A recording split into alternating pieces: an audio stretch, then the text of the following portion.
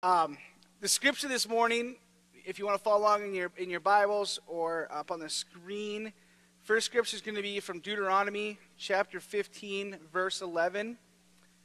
And it says this: "For there will never cease to be poor people in the land. That is why I'm commanding you. You must willingly open your hands to your afflicted and poor brothers in your land." Very important passage to remember as we talk about today, getting unstuck, that we're always going to have the afflicted and the poor with us, and we have to willingly open our hands to our brothers. Next one is from John 15, 12 and through 17. Very familiar passage to most of us. And this is where Jesus is speaking. He says this: "This is my command, love one another as I have loved you. No one has greater love than this, than someone would lay down his life for his friends. You are my friends, if you do what I command you.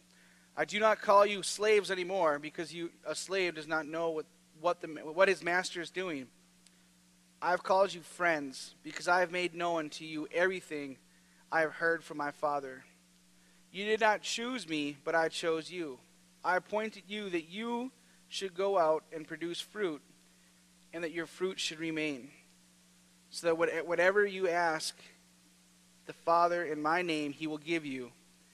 This is what I've commanded you, love one another."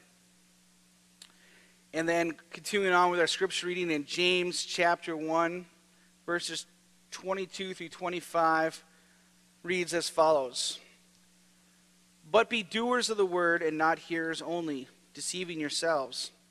Because if anyone is hearer of the word and not a doer, he is like a man looking at his own face in a mirror. For he looks at himself, goes away, and immediately forgets what kind of man he was.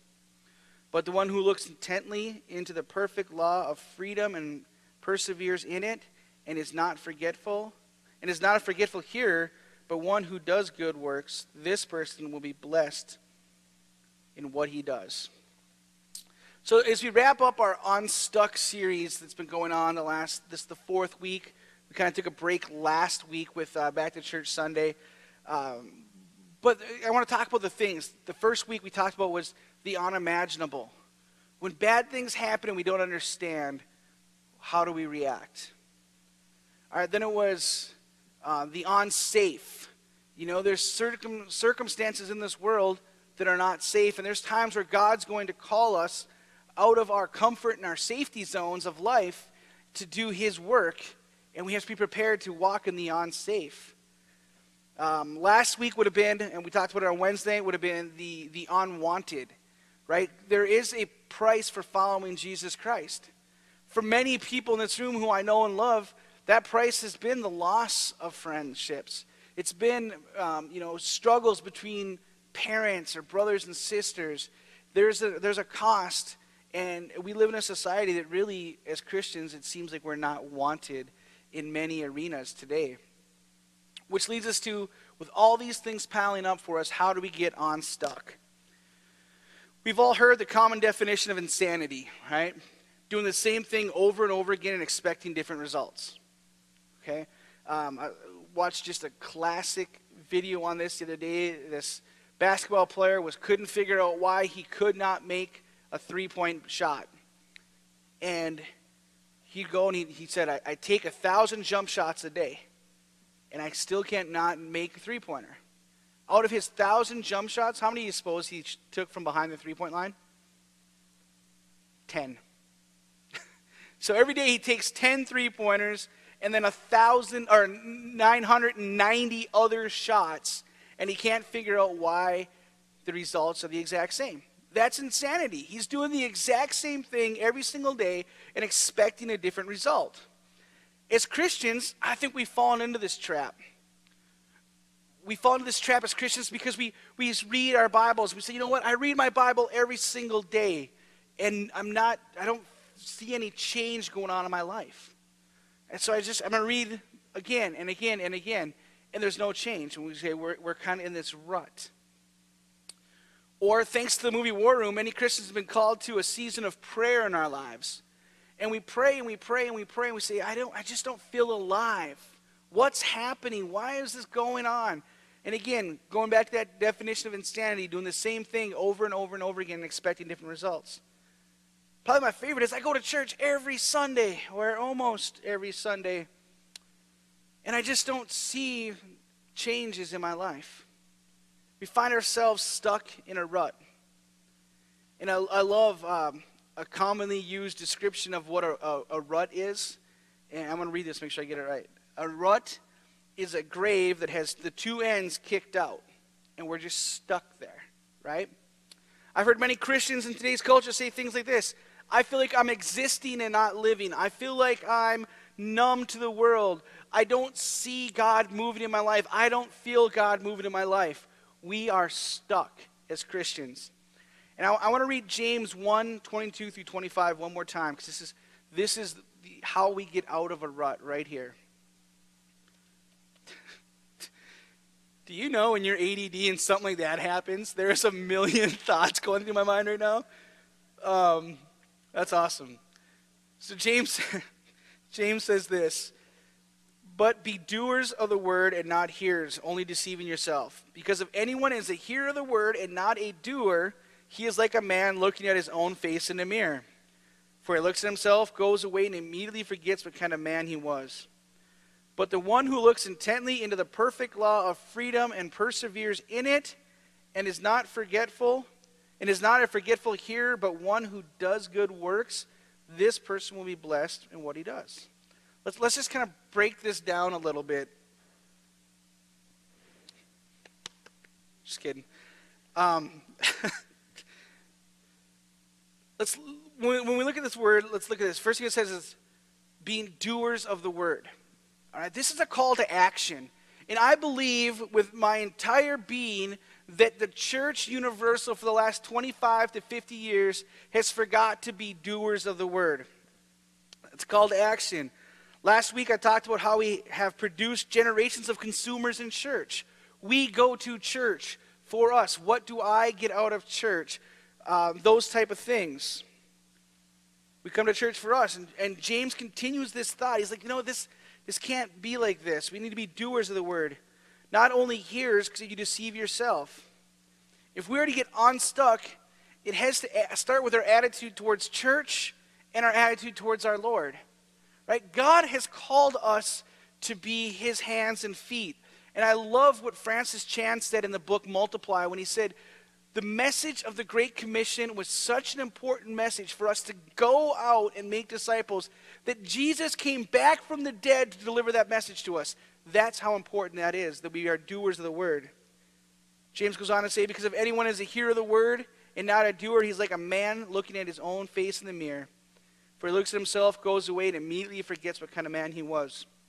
I think this sums up many Christians in the world today. We are so excited about Christ when we made that decision, and it was fresh and it was new, and we've grown in our faith, and then we forget what that's like. Right? We forget the transformation that took place in our lives, that moment that we confessed Christ as Lord and Savior, and he literally pulled us from hell over to heaven. That's the miracle of salvation. And if we lose that excitement, we forget whose we are, more importantly than who we are. We have become consumer Christians. We don't even recognize ourselves. It is amazing to me how many times when I read blogs from Christians, it's all about what we're against in this world. And yeah, there's some downright evil in this world today. I'm not going to, that's a whole different conversation. But let's talk about what we're for. What did Jesus say? Love one another. Take care of the poor, the widows, the orphans. But when we don't even recognize ourselves, that's what leads us to phrases like, I feel like I'm just existing. I'm numb. I don't feel God in my life. That comes from us being stuffed with the Word of God. Okay? How many of you have ever, maybe at Thanksgiving, ate way too much turkey dressing and mashed potatoes? Good, I'm not the only one. All right? And how hard is it to move afterwards? I remember a couple years ago, we got to eat this huge meal, and I was really thought there was a turkey wing sticking out of my stomach over here, and someone has this great idea, let's go for a walk. It was miserable, right? That same thing happens to us as Christians. We can get so filled with God's word that we never get it out of us, that it's just there all the time. And that's kind of how we get to these feelings. We never let the living water of God flow out of us.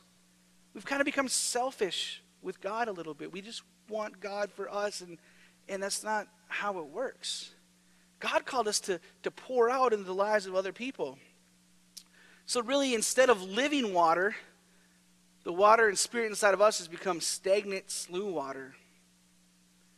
James goes on to say this, but the one who looks intently into the perfect law of freedom and perseveres in it is not forgetful hearer, but one who does good works. See, in order for us to become unstuck, we need to study the word, pray, and go to church with a different attitude. And that attitude needs to be, God, what are you teaching me today so I can influence the world with?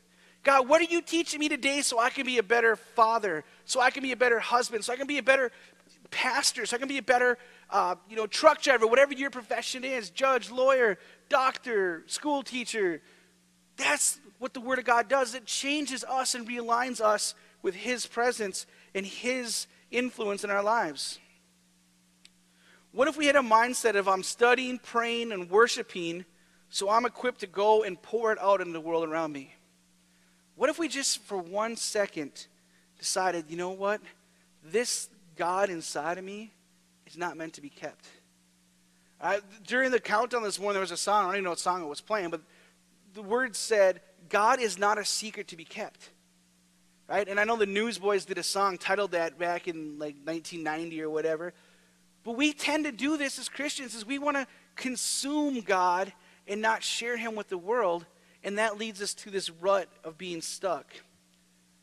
What happens if we accepted the challenge of God to be Great Commission people, to be game changers, to influence our culture with the message of Jesus Christ, instead of letting the culture influence our view of Jesus Christ?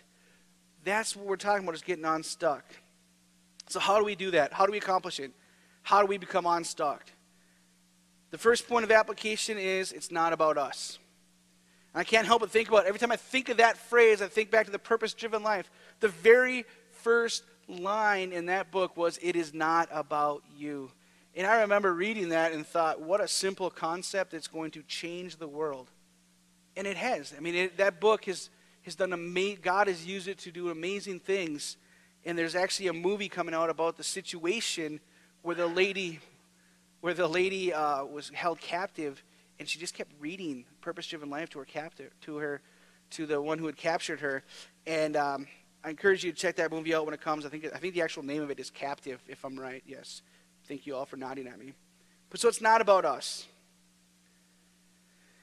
That's every aspect of life. It can't be about our church. I love our church. I love y'all. I love Cornerstone. I love everything we stand for and all that we're trying to do. But it can't even be about our church. If we don't influence our culture with the message of Jesus Christ, the church is just a club.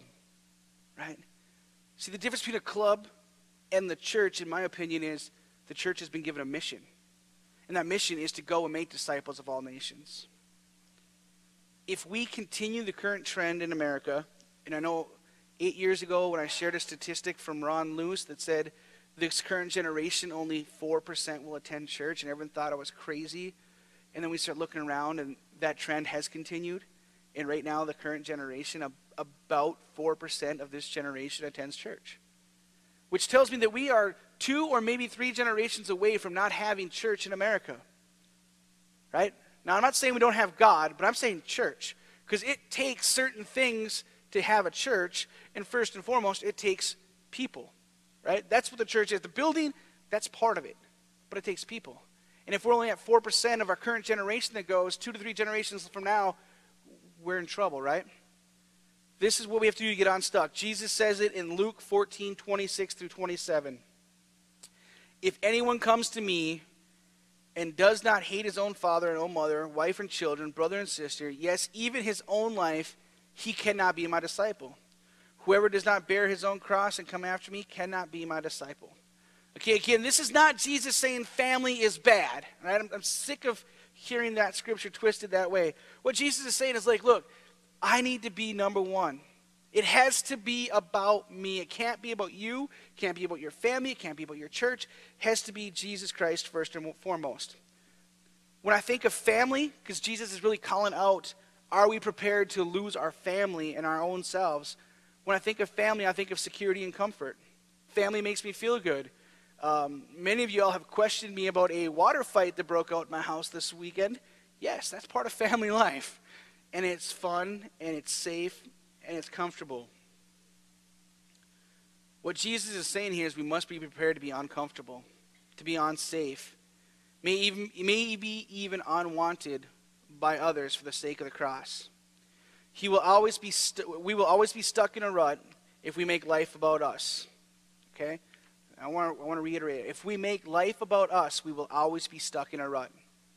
Okay? Because that's how it is. It's one thing, singular focused. So how do we combat that? Simply by serving others. Okay? Such a simple concept to say we need to serve others. Yet it's probably the number one challenge that we see in churches today. Our church, like every other church in the world, statistically, 20% of the people do 80% of the work. And that's every nonprofit organization I've ever talked to will say they have the same issue. Right? So we need to serve others. The fastest way to get unstuck and find purpose in your life is to serve others. How can you do that? Soup kitchen. We're always looking for volunteers in the soup kitchen. You know, that's a ministry right here in our own church that we struggle with. The Lord's Cupboard.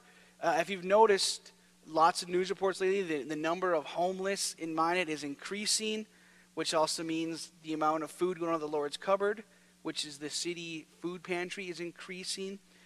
That those places always need help. Many other new ministries that are popping up, all over our church and around the city. How about just simply entertaining new people at your house? This one is something that's just, I love. I love being around people. I love hanging out with folks. But what can happen, though, is even if we always hang out with the exact same people, that people group becomes a rut, and we're stuck in a rut. What about entertaining new people, new friends? Being bold and inviting someone new to church, being bold and inviting that new coworker out to dinner with you and your family, those type of things. Basically what I'm saying is we need to get to the point, if we're going to get unstuck, that we are pouring out the living water of God into other people. Because that's when people come alive. Right? There's that quote that says, don't ask what the world needs, instead ask what makes you come alive, because what the world needs is more people alive. Probably one of my biggest areas that I would love to serve, and I wish we could get more people to serve in, is coaching children's sports in the city through the rec department. I find it very sad that we can have 300 kids going on for a sport, and we don't have enough coaches. There's nothing more rewarding than coaching little kids, and when they finally get it, I'm going to just share the story. I'm coaching rec soccer right now, as you guys have probably all heard, and we have a girl who's never even got a shot on goal until yesterday. And yesterday, she put in her first goal, and I don't know if you guys ever seen the Powerpuff Girls. You remember their eyes were huge? Like, this girl just looked over at us like, holy cows, I did it. I wouldn't change that moment for much of anything in my life. Just to see this kid, man, growing and being excited and all that kind of stuff. There's places all over the place where we can influence the culture with our love and with our grace. Psalms 23:5 says this, you prepare a table before me in the presence of my enemies. You anoint my head with oil, my cup overflows. If our cup does not overflow with purpose, we're just kind of sucking it all in. That's what I've been talking about most of the morning here. Right? We try to bottle up the Holy Spirit. We want to keep the Holy Spirit for ourselves. The problem is that's our plan, not God's plan. The only way to get unstuck that I know of is and to have proper perspective in our lives is the word joy. All right? And this is an acronym. I love this. J, I'm just going to spell the word joy for us. J is Jesus first. Right? First priority in our lives must be Jesus Christ and about doing the Father's business. Okay? The O is others. So it's Jesus first, others second. Serving other people. That's God's design for us. And the Y would obviously be for yourself third. All right, so Jesus first, others second, yourself third. If you want joy in your life and to get out of the rut you're in, make that principle right there key in your life. The third thing we need to do is walk in mercy. The hardest part about serving other people is not judging folks. It is very difficult at times to love people. There are some people that are even harder to love than others, right? We all know this. But not judging them, instead walking in mercy. And it's so important that we remember that, before Christ in my life, how different was I then, right? When I think about Steve Oster before Christ, it's a whole different ballgame than where I'm at now, right? And sometimes as Christians, we forget that mercy and that grace that God showed to us has been a process over several years, and we think that because someone's at church or because someone came to a Bible study or a prayer meeting that they should have their life figured out the way we do. We have no idea where they're at in that journey. So walk in mercy. We must remember we were all sinners. We are all recipients of God's grace and God's mercy. And what I mean by this is really summed up in Micah 6:8. It says this: He has told you what is good and what it is the Lord requires of you.